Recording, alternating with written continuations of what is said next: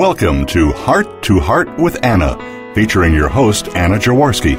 Our program is a program designed to empower the CHD or congenital heart defect community. Our program may also help families who have children who are chronically ill by bringing information and encouragement to you in order to become an advocate for your community. Now, here is Anna Jaworski.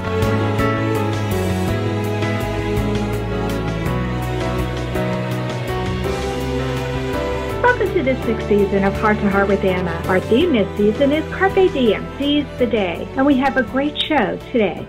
The heart is a complicated organ, perhaps the most complicated organ in our body except for the brain. Like the brain, the heart has an electrical system, and when something goes haywire with that system, bad things can happen. Everyone has heard of athletes, even star athletes, suddenly falling down while running, and to everyone's horror, the person, a seemingly extremely healthy individual, passing away. According to the SADS, or Sudden Arrhythmia Death Syndrome website, each year in the United States, 350,000 Americans die suddenly and unexpectedly due to cardiac arrhythmias. Almost 4,000 of them are young people under age 35. 10 to 12% of sudden infant death syndrome, or SIDS, cases are due to long QT syndrome. Long QT syndrome, or LQTS, is now known to be 3 times more common in the United States than childhood leukemia. 1 in 200,000 high school athletes in the United States will die suddenly, most without any prior symptoms.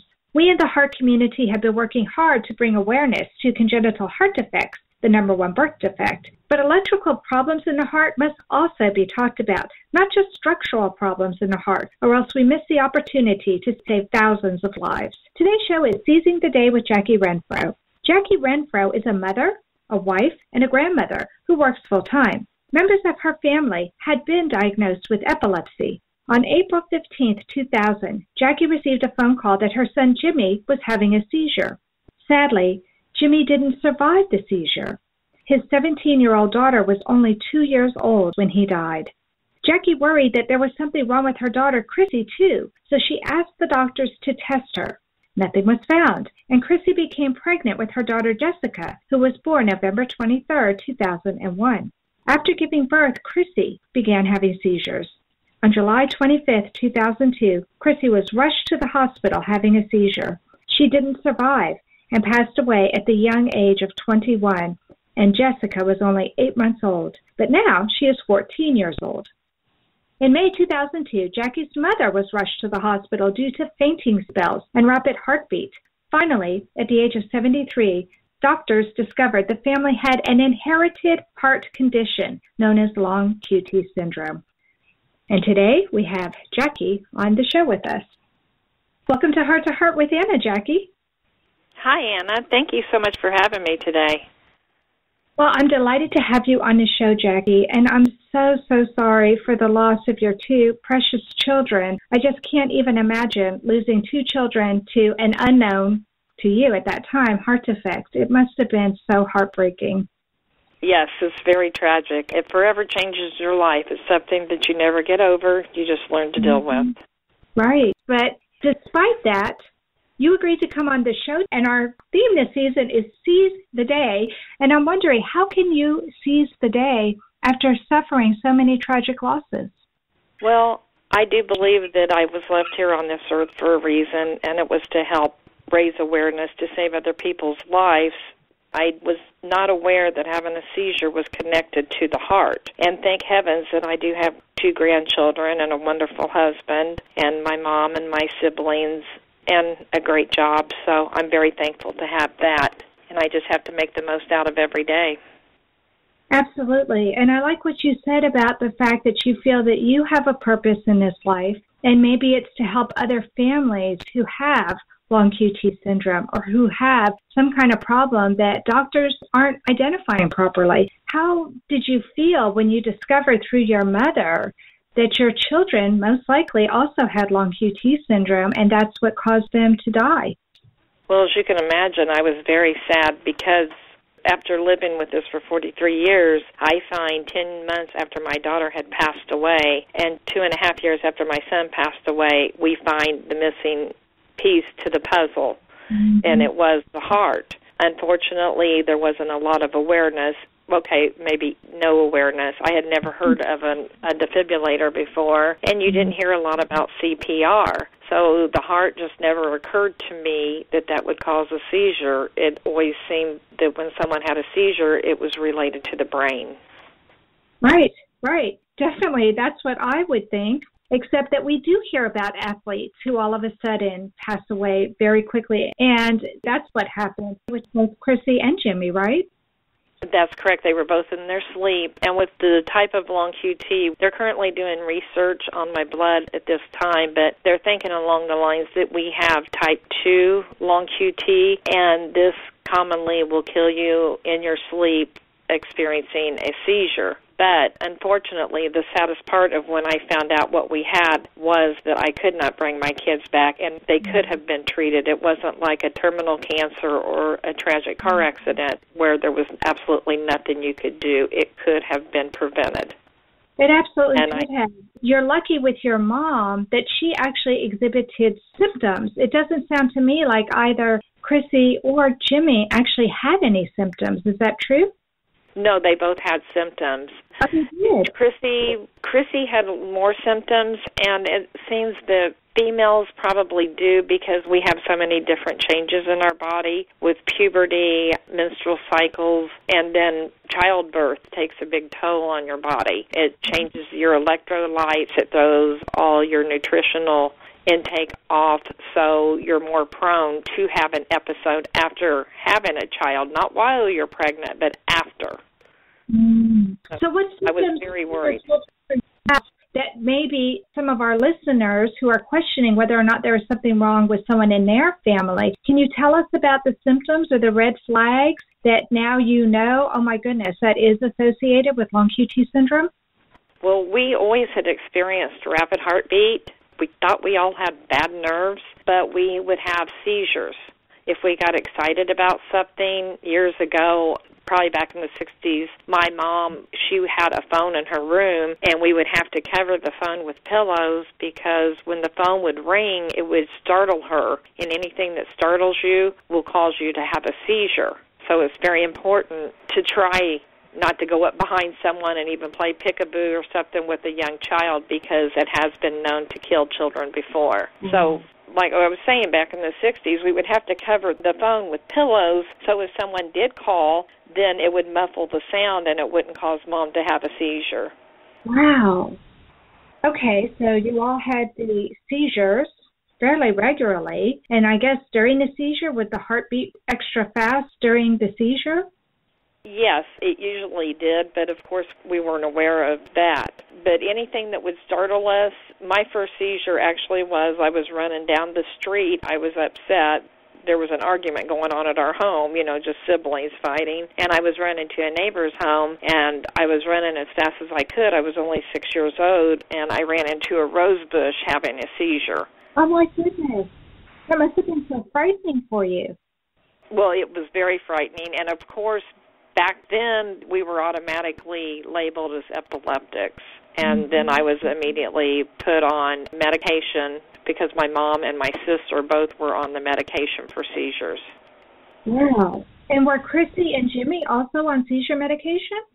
Yes, they were. But Jimmy and Chrissy were on a different type of seizure medication as I was. I was treated with Dilantin and phenobarbital. Most of my family was treated with Dilantin. We have found some research recently stating that could possibly help long QT. It's in the research study right now, but they're thinking that can serve as a beta blocker as well. But Jimmy and Chrissy were on Tegretol, which absolutely did nothing for the heart.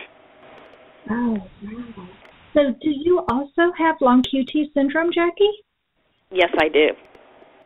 Yes, I have long QT, and both of my grandchildren have it. So I have a very strong gene. You do? I think I was the youngest one of my mother's 4. I think the more children Mom had, the stronger the gene had become.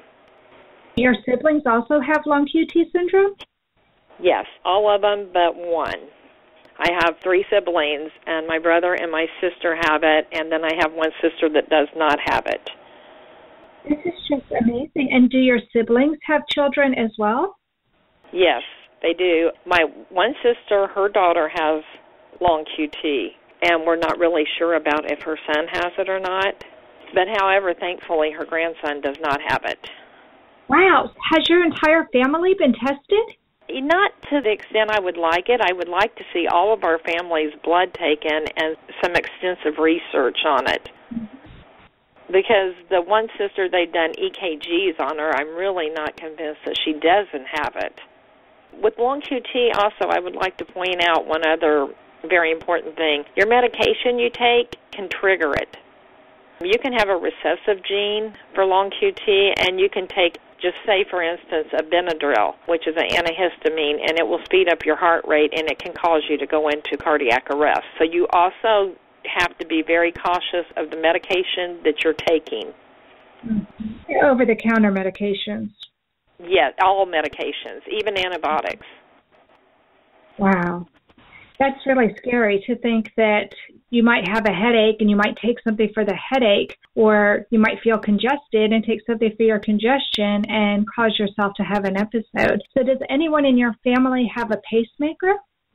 All of us. We all have defibrillators, internal cardiac device, which would be better known as an ICD, and this has a pacemaker. It records all your activity of your heart, and it also has the defibrillator, so if you do start going into cardiac arrest, it will revive you.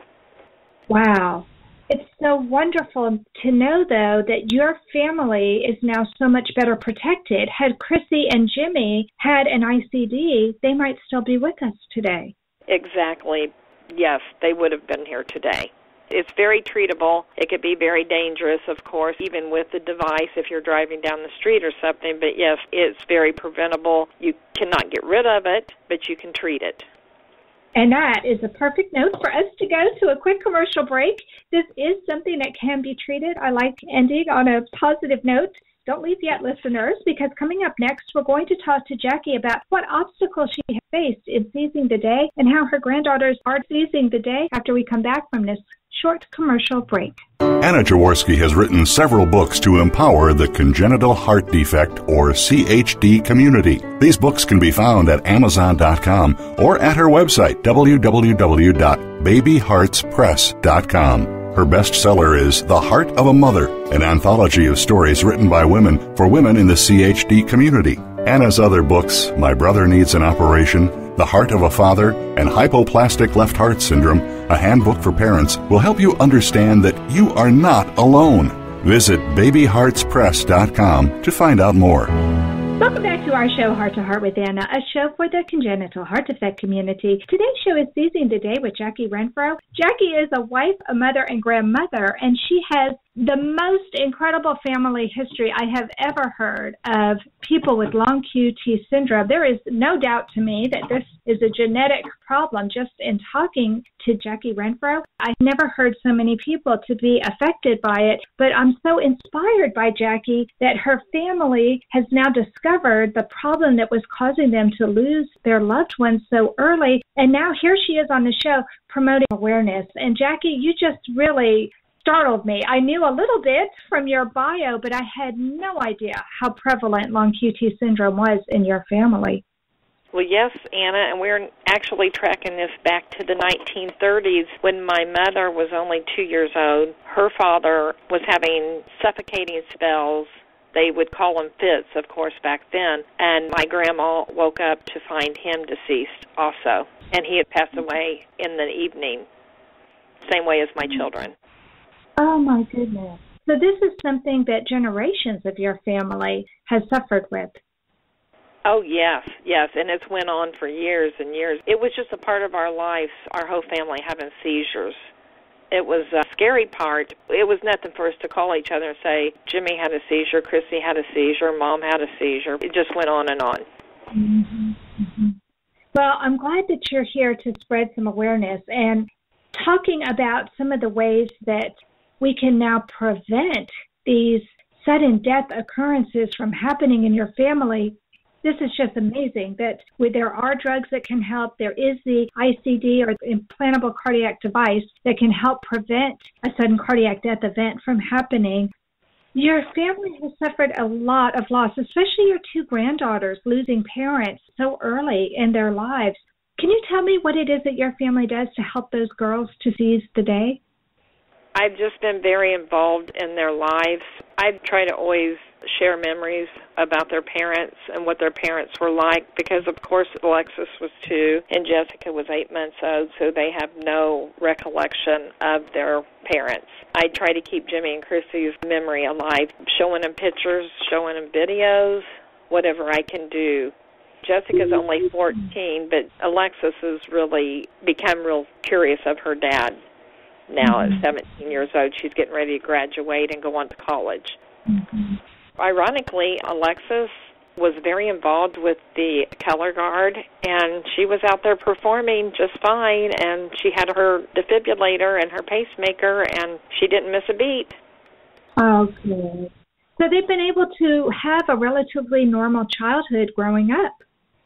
They have, because it was caught so early. Alexis was 5 years old when my mom was rushed to the hospital. Jessica was just a baby. She was 18 months old. So it wasn't actually discovered in Jessica till about 5 with the EKG. And Alexis began being treated at 5 with beta blockers. However, she did not get her defibrillator until she was 13 years old. And Alexis had experienced 2 seizures and was rushed to Riley Hospital in Indianapolis, Riley's Children's Hospital, and that's where she had even coded, and they had to revive Alexis, and then they put in a defibrillator the next day. Wow. So they were hopeful that they could treat her with the medication, but just having the medication on board wasn't enough. Correct, yes. Once they hit a certain age, the medication it's great, and it helps them so much, but they really need that little extra boot with the pacemaker defibrillator. That's really good to know. So anybody who has a family history of sudden cardiac death, they should have their family tested, including their children, their grandchildren, their siblings, and just to be aware that while medication may help for a certain period of time, that having an implantable cardiac device might be what actually saves their lives. Exactly. And if nothing else, this device will record everything that's going on with your heart. So you will know if your heart's doing things that it shouldn't be doing, that maybe your beta blockers need increased or decreased off of what the recordings are. Mm-hmm. We actually have a transmitter that transmits to the hospitals where our doctors are, and then they can read it, and we go see electrophysiologists. It's not just cardiologist. Would be an electrical heart doctor. Right. And anybody who has arrhythmias that are of a serious nature would see an electrophysiologist. That's actually a new word for a lot of people. That's a tongue twister, isn't it? Well, it can be. It's funny because I did a show with Dr. Wilson Lamb, and as I was writing his bio for the show, I thought, electrophysiologist, is that really a word? And I went and looked on the internet, and I couldn't find it, but I knew it was a word because I wrote back to the doctor and I said, is this a real word or am I making something up? Now, people kind of look at me every time I say that, like, how do you even remember that word? But it's embedded in my head. Everybody that with a heart arrhythmia, I would advise them to see an electrophysiologist.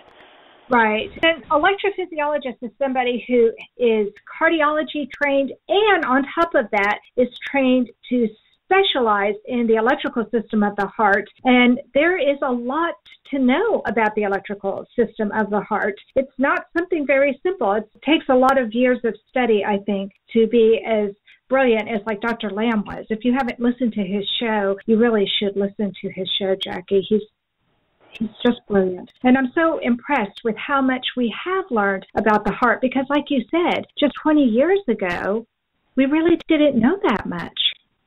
Yes, I didn't even know what a defibrillator was when my children passed away. I had no clue. When you are watching a show, it'll say shock advised or stand back, they're going to get a shock. So, yeah, and you're seeing more and more defibrillators everywhere, and they should be out there just like fire extinguishers. Well, in the airports now you see it says AED, and it has a symbol of the heart. So people see them, I want to be trained on how to use one because I've seen those boxes, but if I needed to access one real quickly, I'm not sure I would know what to do. Although I do think there are directions there, but that's not the time you want to stop and read directions. You want to know. Actually, a defibrillator will talk to you. Once you open the lid or you press a button, whichever type you have, I know the cardiac science, you lift up the lid when you get the pads out, and it immediately starts talking to you and instructing you exactly what to do. So there's people don't need to be afraid of a defibrillator. They're really user-friendly. Wow, that is so good to know. Well, we do need to take another quick commercial break. Don't leave yet, everyone. When we come back from the commercial, we'll be talking to Jackie about what advice she has for other families who have an inherited congenital heart defect, about how they can seize the day, and also how they can be advocates for themselves and their families. We'll be right back. Anna Jaworski has spoken around the world at congenital heart defect events, and she is available as a keynote or guest speaker for your event. Go to hearttoheartwithanna.com to learn more about booking Anna for your event.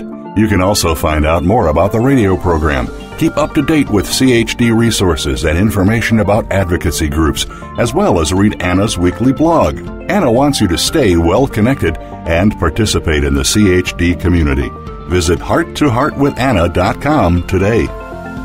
Welcome back to our show, Heart to Heart with Anna, a show for the congenital heart defect community. Today's show is Seizing the Day with Jackie Renfrow. Jackie is an amazing survivor. She has discovered that she and her family have an inherited congenital heart defect known as long QT syndrome, and she has just been teaching me all about long QT syndrome, and we've been talking about electrophysiologists and AEDs, and it's good to know that you don't need to be afraid. If you can get your hands on an AED, do it. It will most likely talk you through what the steps are that you need to take, and you too can save a life. It's just amazing to me how much I've learned about long QT syndrome and talking with you today, Jackie. So we only have a couple minutes left, Jackie, but I really want to know what advice you have for families who discover they have an inherited heart defect like what you have. How is it that they can learn about something this devastating and still seize the day, still make the most of every day they have? What advice do you have?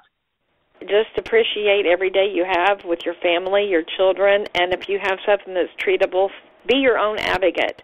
If a doctor tells you something, do your own research, and you don't have to necessarily just see one doctor. And also, I would like to add to that, Anna, that if someone has a child that's in sports, the exams that they give the children, they are not going to detect a heart condition. There's several hospitals I know here in Indianapolis that we have a few of them, that will advertise heart screenings for student athletes for $25. Do some research and check out in your community if there are any hospitals that are offering this promotion, or put it on your insurance because it's worth it to have your child alive. If they get out there and they're playing and they don't get the proper physical, you could be one of the statistics with your child laying out there on the field. Mm-hmm. I was shocked when I went out to the SADS website and I saw that 1 in 200,000 high school athletes will die suddenly without any prior symptoms. That's a terrifyingly large number, actually, when you think about how many athletes there are in the United States. And, of course, this is not just simply a problem in the United States. That's just where I found some of the information. This is something that happens all across the world. Yes, it is, and so many people have lost their children to that. I am in contact with several people that have lost their children suddenly playing football, baseball, basketball in their sleep. If it's going to happen, it's going to happen regardless, but unless you have that child's heart checked, you are actually running the risk of this happening suddenly. And you only have so many minutes to get that blood flowing, or it's going to cause some type of brain damage as well. Right. Everyone needs to know how to do CPR and use an automatic external defibrillator. I agree with you 100%. And in fact, I live in the state of Texas, and that has been a problem here in Texas with us having athletes that have sudden death happen to them. And because of that, there are a number of hospitals in Texas that will do free athlete screenings. And my older son, born heart healthy, but he had a little brother who had hypoplastic left heart syndrome, and I had read in families where one person had a left-sided heart defect, other family members often had undetected heart defects. So I was very concerned when my older son became a state swimmer, and I didn't want the same kind of thing to happen to him, that he might all of a sudden have a seizure, like you're saying, or have something happen and he might drown in the water. It was something very frightening to me. So when I found out that they had free athlete screenings at one of the hospitals in Waco, I was the second person in line that day. We got there so early. That's awesome. No, that is awesome. Yeah, that's a great thing to do. As a parent, we have to be our own advocate with our children. They are our children. It's our responsibility to make sure, and unfortunately there's no state law to protect them, and I wish there were in all states. I do too. That is something that we're going to need to probably work on, Jackie. We're going to have to get on the soapbox here. Yes, we are. We have a lot of things to work on, Anna. Well, we do. I mean, this is something, especially when you have a family history where people have died suddenly. That's just so terrifying. And then to find out, oh my goodness, it's a genetic defect, but we don't have to give up hope. There is something very simple, taking a medicine or having a device implanted in you.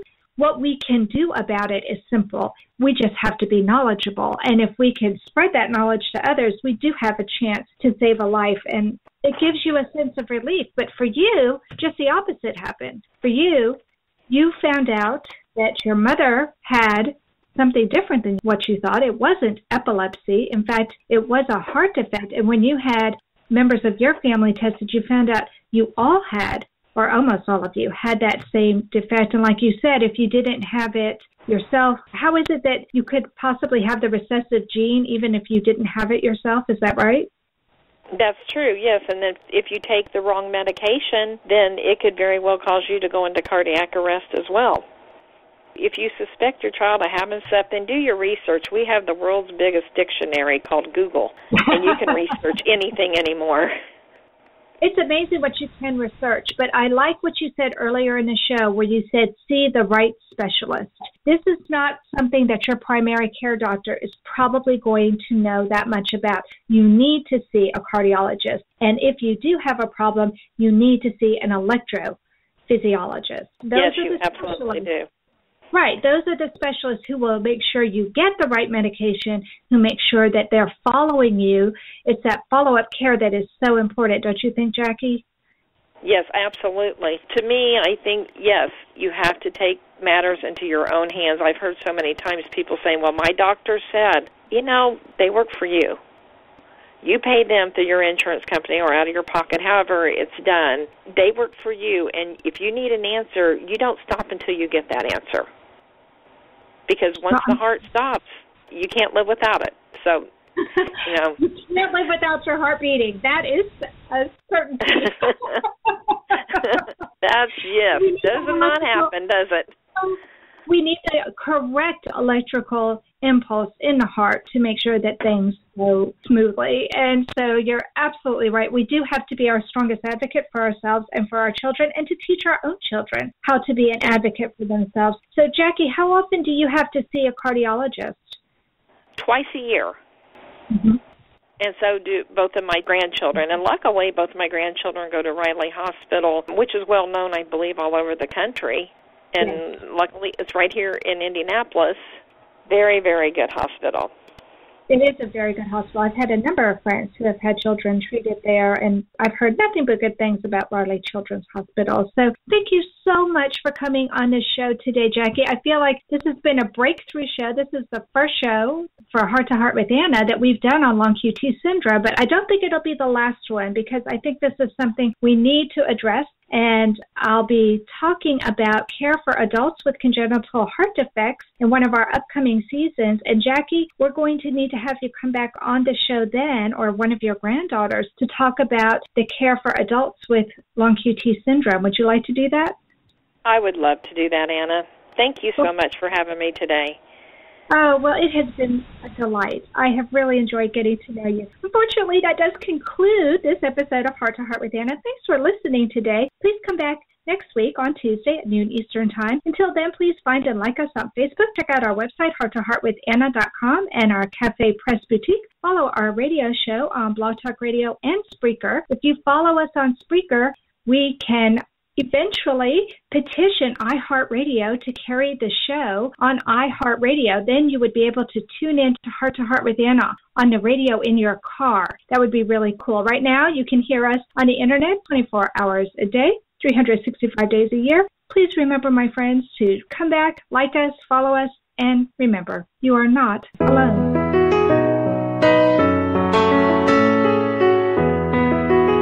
Thank you again for joining us this week. We hope you've been inspired and empowered to become an advocate for the congenital heart defect community.